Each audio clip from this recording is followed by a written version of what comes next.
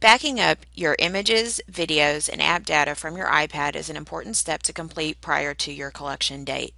Your iPad will be erased and you will not receive the same one next year. Anything not backed up to a cloud storage space will be lost. There are multiple options for backing up your photos and videos, including iCloud. However, iCloud only allows for 5 gigabytes of free space for one Apple ID. If you have more than 5 gigabytes of photos and videos, you may need to use a different cloud storage option. The preferred method is Google Drive.